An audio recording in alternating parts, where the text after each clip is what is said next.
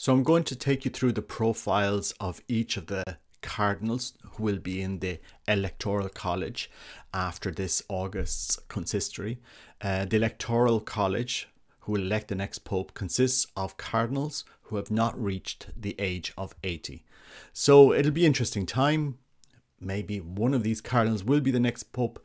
Maybe there will be another consistory in the future. We don't know. But I suppose it's very interesting now to become familiar with these men who will be the next pope. Anyway, enjoy this. God bless. Take care. Please like and share this video and let me know what you think in the comments. Take care. Bye-bye.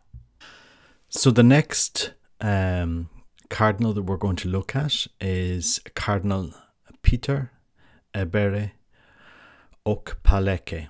And we're just going to go through his bio. He doesn't have a profile on the Vatican's website yet because he hasn't been created a cardinal until the end of this month. But I'm including him in the list because, this series will be around for a while. So let's go through the bio of future Cardinal Peter Okpaleke. Peter Ebere Okpaleke, born on the 1st of March 1963, is a Nigerian prelate of the Catholic Church and has been Bishop of Ekwulobia since 29th of April 2020. He was appointed Bishop of Ayara in 2012 and consecrated in 2013 by a local. But after the local clergy and laity insisted on Mbeze Bishop instead, he was installed as Bishop of Ekwulobia. Very interesting that the diocese where he was supposed to be bishop, he was booted out of. On the 29th of May 2022, Pope Francis announced he would make Okpaleke Cardinal in a consistory scheduled for the 27th of August. Yeah, incredible. So he attended local schools and in 1983 entered the Bigarde Memorial Major Seminary in Ikot Ekpene and Enugu, where he studied philosophy and theology from 1983 to 1992. He was ordained a priest in the Diocese of Oka on the 22nd of August 1990.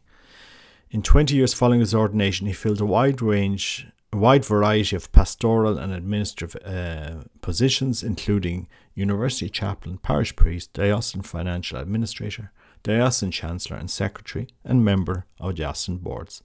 He also studied canon law in Rome in the Pontifical University of the Holy Cross, Opus Dei. On 7th of December 2012, Pope Benedict appointed Okpaleke Bishop of Ahịara in Nigeria. Okpaleke was consecrated as bishop on the 21st of May 2013. Because of objections to his appointment, his consecration was held outside the diocese. Oh my God, incredible. In the major seminary of Ulakwo in the Archdiocese of Owerri. Local clergy and parishioners objected to his appointment and prevented him from entering the cathedral in order to take possession of the diocese. A petition objecting to the fact that Okpaleke was not of the area's Mbeze ethnic origin was sent to Pope Benedict after his appointment Okpaleke bishop. On the 9th of June 2017, Pope Francis gave clergy of the diocese 30 days to either write a letter promising obedience and accepting Okpaleke as their bishop or be suspended. Clergy sent letters of apology but continued to protest what they saw as racial discrimination. Interesting. On the 19th of February 2018, Pope Francis accepted Okpaleke's resignation as Bishop of Ahịara. On the 5th of March 2020, just 2 years after accepting his resignation as Bishop of Ahịara, Pope Francis appointed Okpaleke as Bishop of the Diocese of Ekwulobia, a newly created diocese in the Anambra state, which formerly had its territory under the diocese under the jurisdiction of Akwa Diocese. Okpaleke was installed there on the 29th of April 2020. So this is the profile of Cardinal Peter Ebere Okpaleke. He will be created Cardinal at the end of August.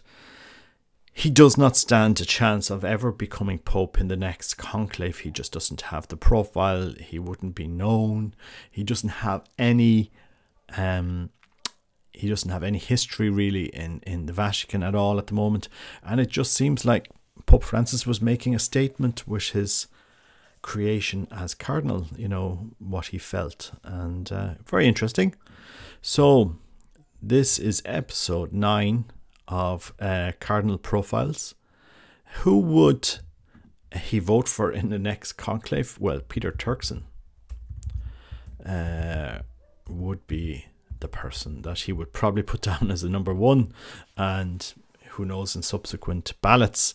But it's just interesting that we see this profile of this man and his history and his consecration and his rise. So he will be a cardinal elector for the next 21 years. So you know, it will be interesting to see what will happen in the future. God bless. Take care. Bye bye.